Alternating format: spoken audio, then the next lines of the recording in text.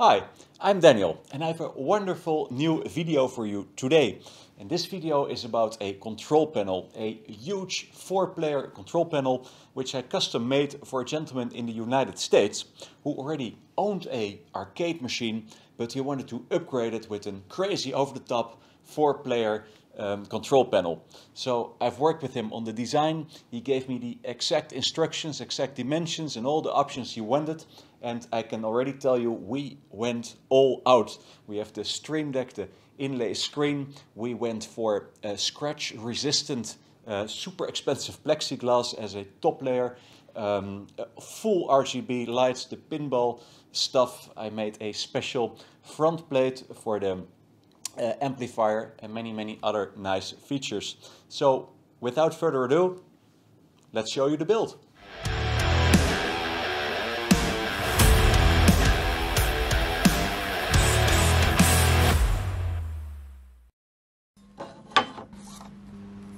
We are in the workshop now, and let's start by cutting out all the panels. And of course we have these brand new tools. So let's see how they perform. And the cuts are absolutely spot on. These miters, they are dead accurate. As for the joints, we go for glue and pocket hole screws only. And this gives the very best result as we will be painting the box later.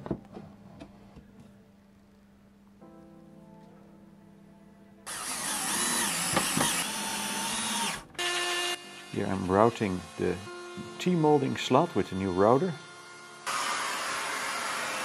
And all these tools, they make such a big difference with the dust. There's almost no dust in the workshop anymore. Super happy with that. So I'm going to use a primer first, apply it, and this is necessary as this MDF has a melamine coating.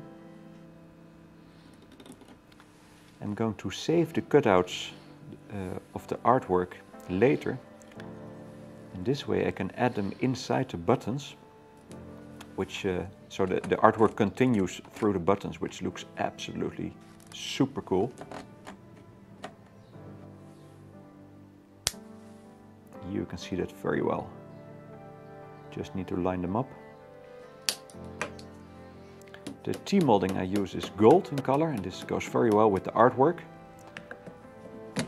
Insert the keyboard. And every control panel needs cup holders. It's always so much fun to do.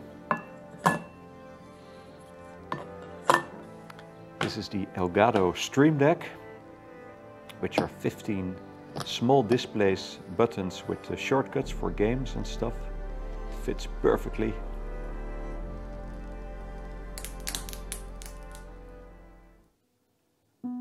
And this is the result.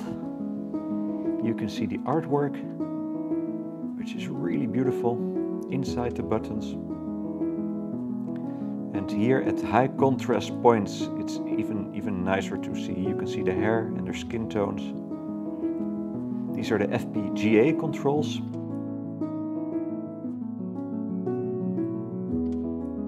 The joysticks are of course all RGB LED, and player 1 and 2 are servo sticks. It's the ultimate trackball. Absolutely gorgeous, and this is the spinner with the small flyweight.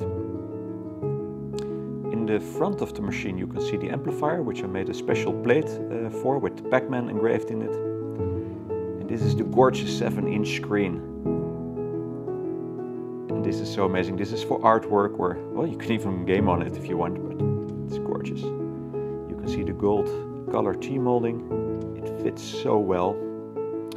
And the plexiglass is actually scratch-resistant plexiglass. This is, well, almost as good as real glass, but a fraction of the weight.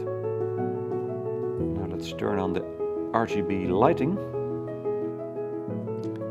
And it is all working, and it's so amazing. All the buttons and all the colors are full RGB lit and computer operated by LED blinky, so every game will tell you exactly which buttons are operable. You can see the Stream Deck icons, they're animated. And it just gives the control panel a beautiful look.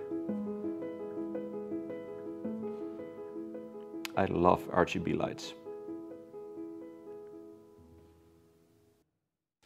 Okay, that was it. Thank you so much for watching, and I really hoped you enjoyed this build. I myself had lots of fun making it. And please remember, filming these builds takes so much effort and so much time. So if you like my work, if you like my builds, take the effort to subscribe to the channel. Down below, ring the little bell, and you will not miss one video in the future.